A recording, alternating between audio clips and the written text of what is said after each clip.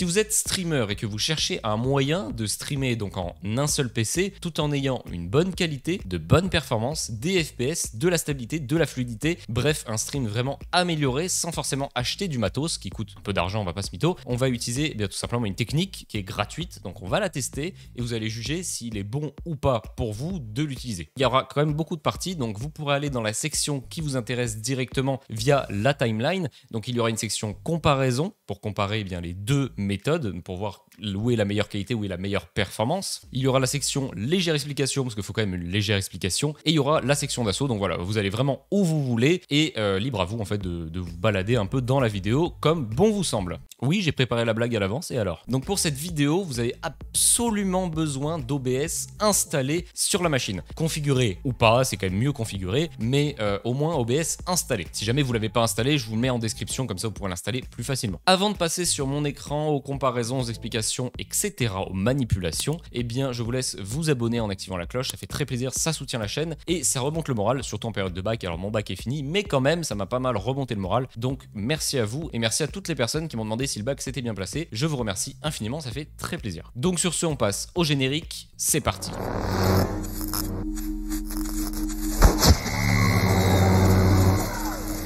Donc on se retrouve directement sur mon écran, donc là je vais ouvrir OBS, alors il est déjà ouvert mais je vais vous l'afficher. Désolé pour l'effet mindfuck mais je suis un peu obligé. Donc on va aller dans les paramètres, donc en bas à droite, paramètres, ensuite dans sortie. Donc là soit streaming soit enregistrement. Moi actuellement je suis en train de faire un enregistrement, mais là c'est plus pour le streaming, donc on va se baser sur les paramètres du streaming. Donc vous voyez pas mal d'options. Alors dans un premier temps je vous conseille de vous mettre en Nvidia NVENC H264 New, ce qui signifie que c'est la carte graphique Nvidia qui va enregistrer. Ça évite de surcharger le processeur, en vrai c'est plutôt pas mal. Si vous n'avez pas de carte graphique Nvidia mais une carte graphique AMD, eh bien il ne sera pas écrit Nvidia NVENC New, il y aura le truc de AMD, je sais plus comment ça s'appelle, et la configuration je pourrais pas vous aider parce que je n'ai pas de carte graphique AMD, mais si AMD passe par là et m'en envoie une, à l'occasion je vous ferai une vidéo évidemment. Donc une fois que vous avez choisi l'encodeur, la mise à l'échelle, vous ne touchez pas, vous laissez en 1920 par 1080 dans l'onglet vidéo, donc ça c'est encore un onglet, on va pas y aller aujourd'hui parce que là c'est vraiment un onglet en particulier qu'on va vraiment traiter. Contre 2 débits, on va se mettre en CBR pour avoir un débit constant, donc c'est du constant bitrate, pour avoir vraiment un débit d'image constant non variable comme VBR par exemple. En débit, ça dépendra de votre connexion internet et de votre performance, que ça joue aussi un peu sur les performances. Donc le recommandé par Twitch maximum c'est 6000, vous pouvez vous mettre jusqu'à 8000. Par contre, de mémoire, les viewers ne pourront pas choisir la qualité, ils seront bloqués en 1920 par 1080 en 8000 kilobits du coup par seconde, ce qui empêche les personnes avec une petite connexion internet de regarder votre stream dans des conditions convenables. Donc évidemment, je vous conseille de vous mettre en 6000. Ensuite, en intervalle d'image clé, bon bah là on va se mettre dans les recommandations de YouTube et de Twitch, c'est-à-dire 2. Le pré-réglage, du coup, c'est ce qu'on va vraiment voir dans cette vidéo, donc on va y revenir juste après. Et profil, je vous laisse vous mettre high, donc ne pas toucher. Le reste, vous décochez, c'est des petites améliorations assez légères qui bouffent quand même pas mal de performances pour pas grand-chose sur un stream. Donc décochez-les, ça évite de perdre des performances pour rien. Une fois que ça c'est fait, vous pouvez appliquer. Et ensuite, eh bien, on va régler ce petit réglage. Je vais me baser sur les cartes graphiques Nvidia, comme ça les gammes sont un peu plus simples, un peu plus claires. Et puis en général, tout le monde a du Nvidia, enfin il y a une majorité de personnes qui ont du Nvidia. Donc on va passer du coup sur des exemples Nvidia. Évidemment, si vous êtes chez AMD, c'est un peu le même principe. Donc vous voyez qu'il y a beaucoup de réglages. Alors qualité, c'est le réglage, on va dire, de base qui est recommandé pour les GTX, toutes les GTX confondues, et qui permettent d'avoir une bonne qualité tout en ayant des bonnes performances. Qualité maximale, c'est pour avoir encore plus de qualité, un encodage de meilleure qualité. Par contre, moins de performance dans le jeu parce que ça va prendre plus de performance, donc plutôt recommandé pour des RTX à partir de la 2060 jusqu'à la 3090 Ti. Et ensuite, des choses qui sont très rarement abordées sur les vidéos comme ça va être l'onglet performance, performance maximale, faible latence, qualité avec faible latence et performance avec faible latence. Alors ces 5 réglages, en fait, ils sont assez similaires. Dans l'idée où performance et performance maximale, bon bah vous avez compris, il y en a un qui économise plus de performance que l'autre. Et tout ce qui est faible latence, bah ça va être le même réglage qu'au-dessus, mais avec en plus une latence réduite. Donc en soi, je vais pas regarder les réglages avec la latence réduite parce que j'ai pas moyen de tester la latence. Et surtout, ça va pas jouer sur la qualité, plus sur la latence. Donc là, vraiment, la vidéo, ça va se jouer sur la qualité, l'économie de performance et pas vraiment la latence.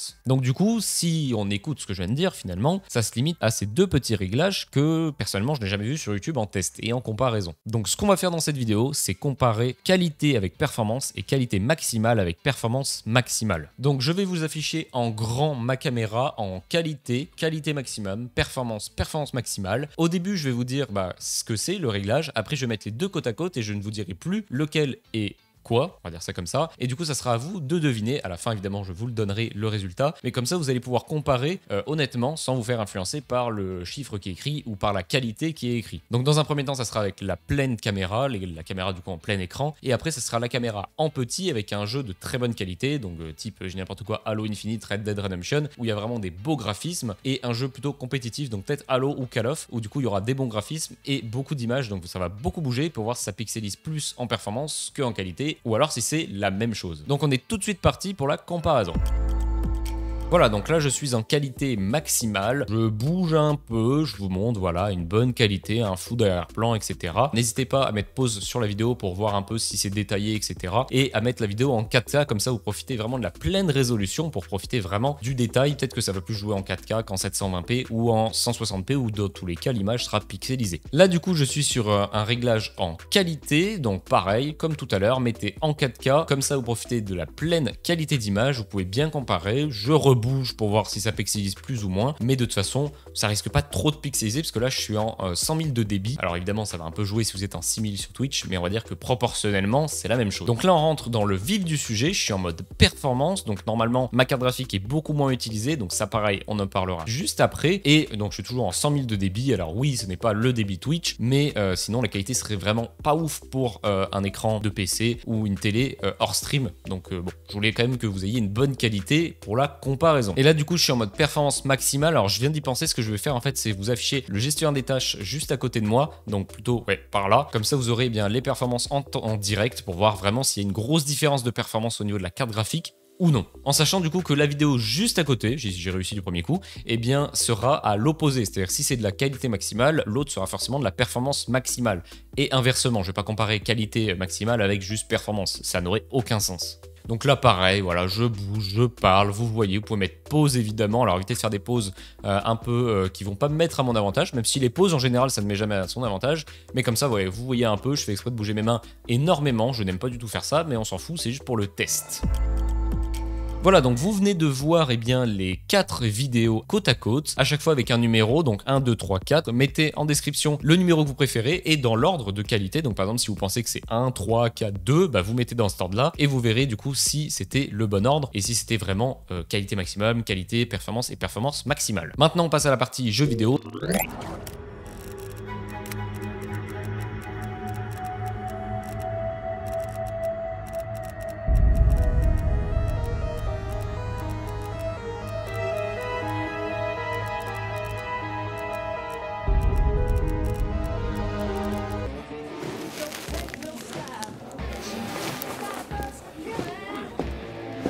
Adler, Ravi de vous voir, Hans.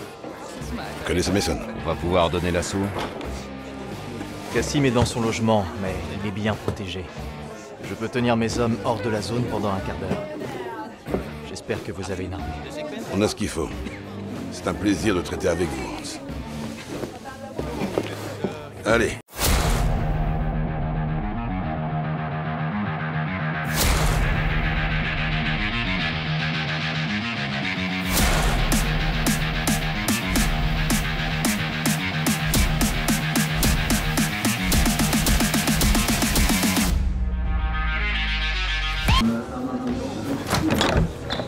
Leur file, Wood.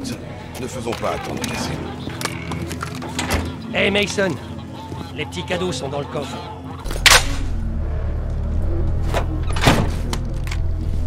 Il doit sûrement se croire. Ce connard est un paquet de choses, mais il est sûrement pas à l'abri.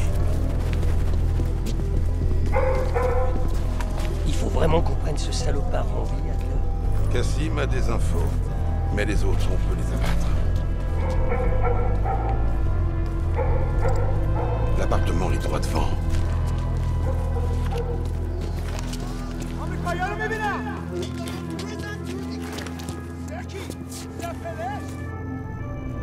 Hans nous a gratté un quart d'heure.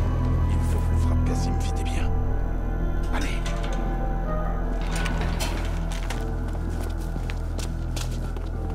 Les Mason. Go, go, go!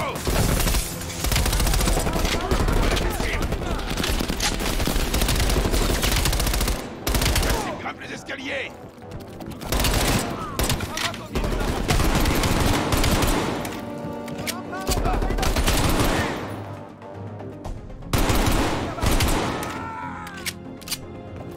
peut pas s'enfuir. Remouvez-le.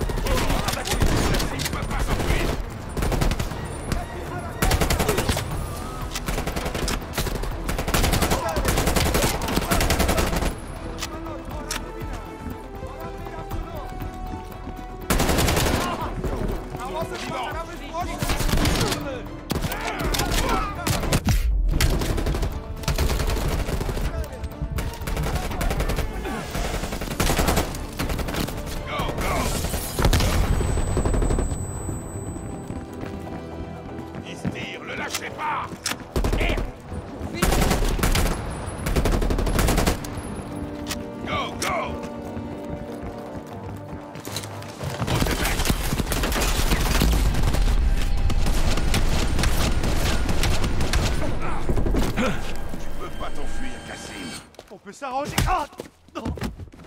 À toi, Mason. Donc vous venez de voir tout simplement les comparaisons avec les caméras, donc dans les différents réglages, donc qualité, qualité maximale, performance et performance maximale. Vous les avez vus en plein écran, vous les avez vus aussi en séparé où vous deviez deviner dans quelle qualité c'était. Ensuite vous avez vu le jeu vidéo, donc Call of, Black Ops, Cold War, pour voir tout simplement la qualité et surtout sur un jeu qui bouge beaucoup quand même, parce que Call of ça bouge quand même pas mal, c'est un FPS. Donc comme ça vous avez pu voir la qualité. Au niveau des performances, il y avait quand même les FPS écrits en haut à gauche, en bas à gauche la qualité, donc performance maximale, etc. Mais c'était compliqué de vous montrer purement avec le gestionnaire des tâches parce qu'un jeu comme Call of qui est très mal optimisé, les performances varient, mais pas forcément à cause d'OBS, plutôt à cause du jeu. Donc le but de cette vidéo, c'était vraiment de vous montrer comment avoir les meilleures performances, la meilleure qualité, suivant vos goûts, vos besoins, si vous êtes en dual PC ou en solo PC, on va dire. Donc voilà, c'est vraiment suivant votre configuration en général, et même si vous êtes sur un PC, vous n'avez pas forcément une RTX, vous avez peut-être une GTX ou autre, si vous débutez par exemple. Donc voilà, ça peut être vraiment très sympa de jouer sur les réglages pour voir un peu, et puis après vous pouvez aussi tester, demander aux viewers ce qu'ils en pensent pour voir à peu près aussi d'un œil externe que le vôtre. Donc voilà, la vidéo est terminée, j'espère qu'elle vous aura plu. Donc c'est pas une vidéo optimisation comme je fais d'habitude, mais ça sert aussi parce que n'empêche que les vidéos optimisation peuvent être utilisées à des fins d'amélioration d'un PC pour le stream par exemple. Donc voilà, ça reste un peu dans la même thématique, c'est très sympa, c'est très cool, et puis comme ça vous aide. Alors je regarde juste mon retour parce que j'ai l'impression que ça lag, mais normalement on est bon. Si la vidéo vous a plu et vous a été utile, évidemment n'hésitez pas à vous abonner pour soutenir la chaîne en activant la cloche, le like évidemment, donc pas activé mais à mettre, et un petit commentaire avec les différentes vidéos, laquelle vous préférez, donc 1, 2, 3, 4, etc. Donc dans l'ordre vraiment croissant par rapport à la qualité. Et sur ce, moi je vous dis à très bientôt pour une prochaine vidéo, la semaine prochaine. Évidemment comme d'habitude, mes réseaux sociaux en description. Go to 5000 abonnés, comme ça on passe un gros cap d'un coup. Et du coup à la prochaine pour une prochaine vidéo. En sachant du coup que la vidéo juste à côté, j'ai réussi du premier coup, sera à l'opposé. Donc là pareil, voilà, je bouge, je parle, vous voyez, vous pouvez mettre pause évidemment, alors évitez de faire des pauses. Et là du coup voilà, donc là c'est la dernière partie, donc je sais pas si je vais mettre ce son là ou l'autre. Donc là je ne vous dis pas dans quel mode je suis, c'est à vous de deviner, donc il y aura mon écran à côté d'un